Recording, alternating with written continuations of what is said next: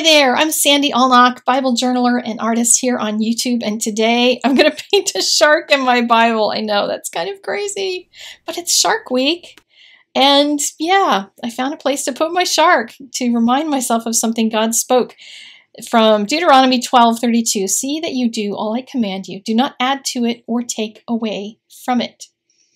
And I'll talk a little bit more about the context of that in just a moment, but I thought I would explain what I'm doing here with my shark. Sharks, when they're swimming straight at you, are kind of just a round or oval kind of body with a little face on them. You can make a happy shark and put smiley face on him, or you can do like frowny face by putting little like frowny eyebrows on him.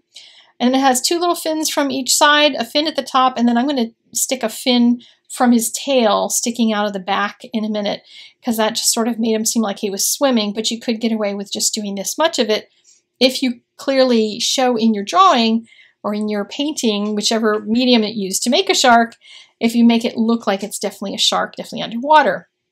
My whole kind of vision for the page was to make dark, murky colors at the bottom, big, scary colors, and then lighter colors at the top, and put my text up in the top area. This is leftover paint from a previous painting that I did. Clearly I was doing a landscape with some water in it, so I had all those kind of colors at hand. And I'm going to start by painting around my little pencil drawing first. This is going to create, if I let that edge right around the shark dry before I do anything to it, it's going to harden and give me a hard edge, but I want to let the other areas around it stay wet and mushy and start to blend those, but not the areas right around the shark.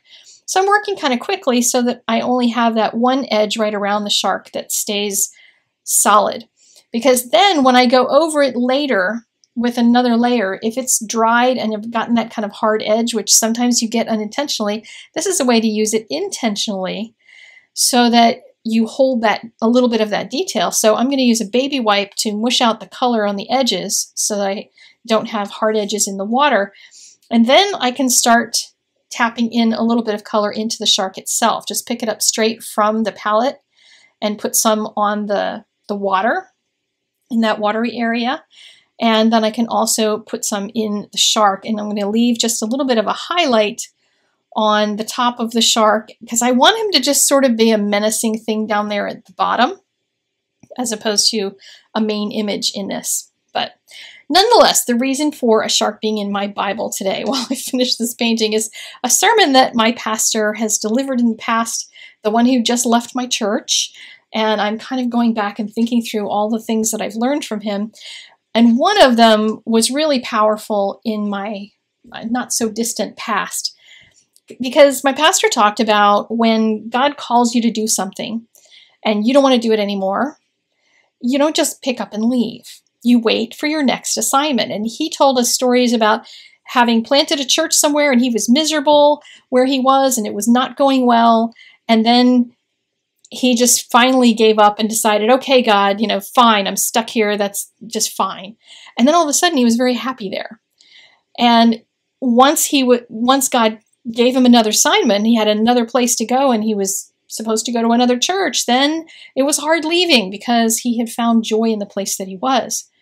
Well, I don't know if I'm necessarily at the place of finding joy where I was in this particular circumstance in my life, but what I found was I was at a job. I had worked there for many, many, many, many years without a promotion, and I was miserable and I was unhappy and I wasn't filled with any joy.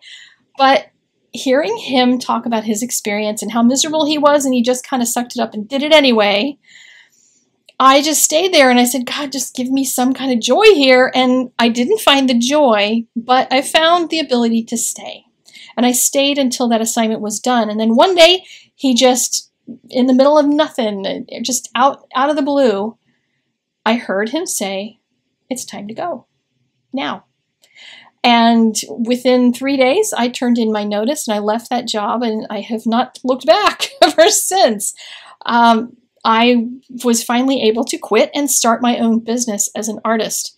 It took a lot of those years of slogging away. It was 10 years of begging God to let me go. 10 years of praying through it for him to say now. But I learned during those 10 years so much. so much about my own character, so much about running a business with integrity. I learned so many things from both positive and negative examples at the place where I was, that I am successful now because of that. It took a lot of the things that I learned in that experience, and I know it's God's wisdom, totally His wisdom, but it was hard to do at the time. But what I have found is that when I'm not in His will, if I had left before He said to go, then I might have had all kinds of problems in my life now. My business may not have succeeded. I may have had to end up going out and seeking another job, and who knows where I would have ended up. But I know that He has used every experience in my past to get me where I am. And so staying in His will and in His word is the safest place to be. So if He's called you somewhere and you want to get out, work toward that joy, just giving it over to Him. But even if you don't end up with that joy, just know that He's going to release you in His time. And you don't want to do it outside of His time. You want to do it in God's season when He's ready for you to go and do something, because He's the one with the details and we're not. So the rest of this was done with watercolor pencil, the rest of the detail that I added, and then I wrote the text on there with a micron pen. The safest place to be is in the will and the word of God. And this whole page is to remind me to stay out of the danger zone of making my own decisions and not waiting on Him. When He says it's time to go, it's time to go. When He says it's not, then just stay where you're at, because there's sharks out there and they might get you. So there you go, my reason for having a shark in my Bible. I will see you guys again next week. Have a wonderful week ahead, and go do some beautiful art in your Bible. Join our Facebook group and share what you're making. I'll see you guys later. Bye-bye.